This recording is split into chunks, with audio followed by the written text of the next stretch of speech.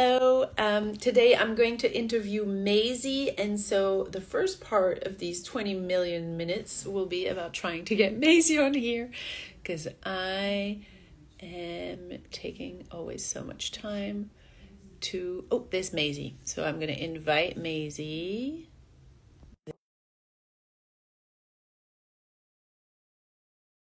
Coming, Maisie. Do you see the invitation? Yes. Yes, yes, Hi, yes. yes, I do. Yes, I do. All Hey, right, great. So I'm gonna decrease my sound on Zoom and record it there. All right, how are you I'm doing? doing great. How are you? I'm doing great, thank you. Yeah. So, let's talk about you a little bit. When did you start acting? Oh gosh, I started acting when I was around 9 years old. Uh, Mm-hmm. yeah, and I look young for my age. I'm in my early 20s. I've Yeah. been doing so. Yeah, I've been doing this since I was about 9 or 10. Wow. Okay. And how did you start? Did you just start at school, or did you have a little theater company you joined? Uh, Theater company. Mm, I was curious about acting, and I asked my mom to put me in the kids' community theater. great. I'm very happy about this. My first production ever was Midsummer Night's Dream, Mm, and I got to play Puck, which oh, was absolutely yeah, amazing. yeah, I loved doing yeah. that. Yeah, and so I did that for a few years, and And how then did that feel to act when you were now a nine? How free were you back oh, then? very, Yeah, very, yeah. and yeah, when I was little, I loved it so much. I poured so much time into it, and it's like I was the first to be memorized so that I was able to play with my Hmm. lines. And Puck was such a Yeah, playful, mischievous yeah. character. Definitely, definitely. I could just be as free as I wanted, which was just so Hmm. exciting. Hmm. Hmm. Yeah. So, then you finished school, and did you study acting in a traditional way, or what happened? Yes and no. Hmm. I didn't go to college for it. I didn't take any of the acting classes in high school, but from a very early age, I knew that I wanted to do this Hmm. forever. So I Hmm. did a lot of like different acting classes, Yeah. different workshops. Um, Went to a bunch of different acting schools. Hmm. Uh, because and bought a lot of books, read a lot of books Hmm. about it. Hmm. Uh, yeah, Yeah. so kind of like a patchwork. Yeah. And so how was that as you were free when you were nine and then you started to study with all of the teachers and the books and etc. Did your acting start shifting? Did it become different? It did. Unfortunately, the first acting school that I went to was not nurturing at all. Hmm. And it was the first time that I ever encountered bullying and the first time I ever became self-conscious about my Oh excitement wow. for acting. Yeah. So that Mm. I, I've felt the reverberations of that for a long Mm. time. I bet. Yeah, it was really tough. Uh, Uh, because I was made fun of for smiling. It was the weirdest thing. That's so Um, strange, yeah. yeah, and then I found some better schools that were more focused on true acting and being free. Mm-hmm. Um, but yeah, there was a lot of from there becoming more Yeah. self-conscious, and I very much became my own director. Mm-hmm. It's like I wanted, because I was doing a lot of film stuff pretty early on, like Mm-hmm. self tapes, because of, I grew up Yeah. around Chicago for opportunities. You self taped Yeah. for everything. Mm-hmm. So I watched myself, and I would do so many takes. I would, because I wanted it. It Mm-hmm. was because I cared, but it's like I wanted it to be so good, and so Mm-hmm. that was in my Yeah. head even Yeah. while I was Mm-hmm. Yeah. acting. Yeah. Yeah. So obviously you were not completely present. Yeah, I get that. So, so is that why you joined the reset? What made you actually do something different and reset yourself? Yeah, I wanted to be a part of this program because it sounded so different. And I knew, because I started from such a young age, it's like I was blessed with knowing what being aligned with your instinct is like. Yeah. And I wanted to get back to me. And I wanted it to be joyous for me, because like that wears on you. Being so self-conscious, trying to please everybody else. I was losing my love for something that I knew was like, this is my thing. Why doesn't it make me happy anymore?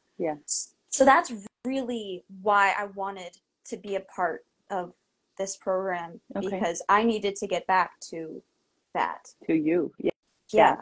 And so how was it, and you're resetting for the second time now, so how was it, or how is it to put yourself through that? It,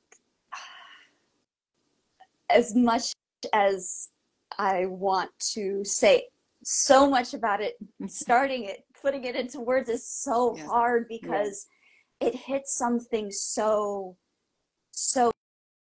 deep. And it's not a class that's supposed to like, oh, make you feel good about yourself, yada yada yada, you did this one thing well, so pat on the back, applause. It makes me feel so much more in touch with myself, and how I walk through my life. It feels so much different afterwards. And especially being able to do it a second time, I feel like I'm going so much deeper and realizing so much more, and understanding the reasons for like the exercises that we do and the practices that we do, and really getting back to why I sometimes choose to be self-conscious versus not. When not being self-conscious is so much more fulfilling, why do I choose the other? It's just it's eye-opening, and I am happy isn't necessarily the word, even though I am happy. It's just a fulfillment. It's like you feel like you're kind of overflowing, and you have all of the energy to do all of the things. Yeah, totally. I get it. Because you get your life back. So if you're functioning from a place that is not your own authority, if you're functioning under conditioning, under the rules that other people made for you about how you need to behave, how you need to act, what is right about a scene, how do you approach a scene, the right way, the good way, well, you're not coming from your own engine. You're coming from an external authority. So there's no inside out. It's more like, oh, let me try to fit their mold, and therefore there's no fulfillment. You're not fulfilled with yourself. You're trying to fit their boxes, which is such a different ballgame. Yeah, definitely. And go for it. Waiting to ask, like, I have something that it's something that I know has held me back in things, and I realize it more and more, especially doing the reset again, is waiting for permission to be yourself and to like act how you want to.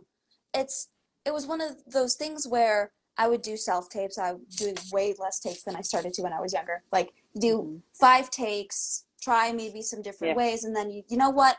I'm gonna do one wild and just throw it to the wind. And I would say that to my reader, and my mom, my reader, and that would be like, oh wow! It's like, why don't I just give myself? Why am I not giving myself that permission? Because I have the authority to give myself permission, and nobody else. It's one of those things where it's, what is this wall I'm hitting? I'm waiting for someone else to tell me that I, Maisie Merlock, am okay. Which doesn't make any sense. No. Great. Would that be the biggest breakthrough or outcome for you, to just be able to be unapologetically yourself, not trying to please? Just be able to show up, and to not be constantly thinking, okay, how am I being perceived? Mm-hmm. Okay, am I doing this exercise right?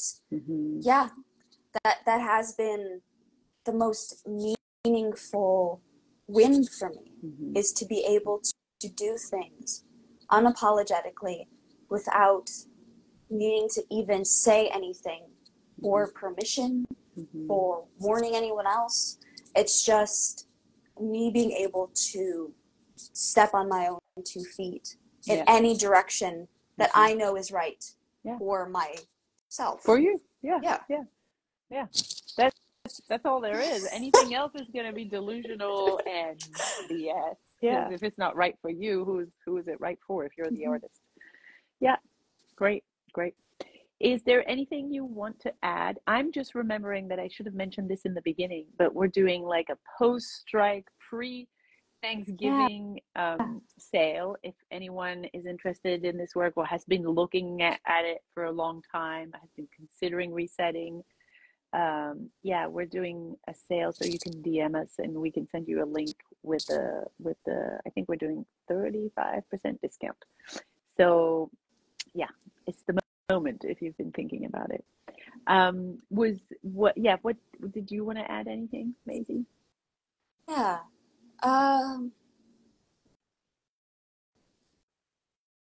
I feel that another one of my wins is that I am my own authority, and in the way that I am capable of so much more than I'm allowing myself to be capable of. Because I feel that in searching for like permission and stuff and approval, I realize it coming from a place of what I have isn't enough or isn't right, it's off. So I've recognized that I am cutting myself short, and there are great exercises that we do in the program to switch this around into a place of power instead of I can't do anything. Yeah. So knowing that I have complete power over the steps that I take, and that I can do more of what I choose to do. And it's like, I'm not smart enough for this. I'm not strong enough for this. I don't have the energy for this. It's like, if you just do it wherever you're at, that is so much more powerful, and you expand your capacity that way, and you realize how much more you're able to do. And just another way that I was unknowingly selling myself short. Yeah. Totally. Yeah, it's coming back home into your truth gives you all the power that there is to be had.